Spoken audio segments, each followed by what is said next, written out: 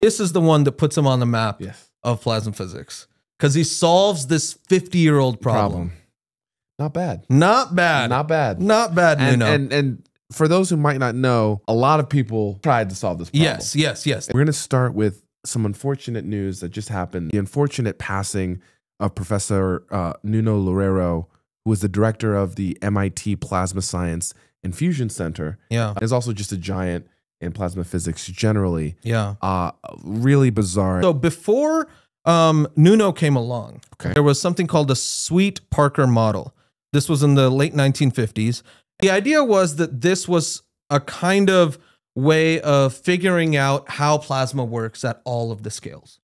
Right. Okay. It was something that they made a bunch of assumptions, but they created an analytic solution of it in the late 1950s. These Sweet-Parker sheets. What they're saying is, you know, at something like the sun, near the sun. Yes. Well, I can calculate how long it would take for that sheet to stay alive in some sense. Mm-hmm. Okay. Mm-hmm.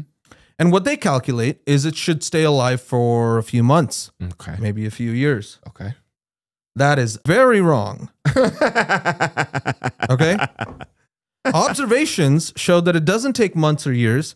It takes hours, minutes for a solar flare. Right. In tokamaks, it'll take milliseconds. So we're orders of magnitude off. Yeah. It's not even a factor of 2. No, it's a factor of like 10 to the 6. Right. There's something really wrong. The Sweet-Parker model is not correct. Is not correct. Right? So this is where our hero, Nuno Loureiro, comes in. Yes. Okay. He is in Princeton Plasma Physics Lab at the time. Go Tigers. Yeah, I was waiting for that. He actually showed that these current sheets are violently unstable. And this is a slide that I got from one of his talks. Okay. Where in the beginning he's like, does the Sweet-Parker model work? Sure, for this regime. Yeah. And then he's like, maybe it doesn't.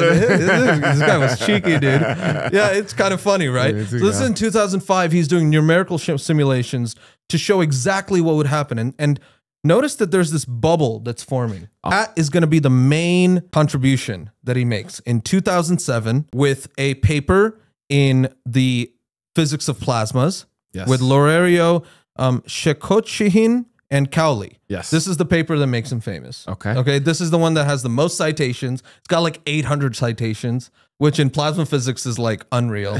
Instability of current sheets and formation of plasmoid chains. Yeah.